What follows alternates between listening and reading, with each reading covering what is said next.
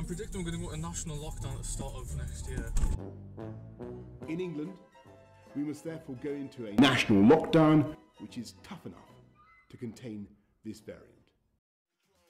Because we now have to do everything we possibly can to stop the spread of the disease, primary schools, secondary schools and colleges across England must move to remote provision from tomorrow. We recognise that this will mean it's not possible or fair for all exams to go ahead this summer as normal. The Education Secretary will work with Ofqual to put in place alternative arrangements.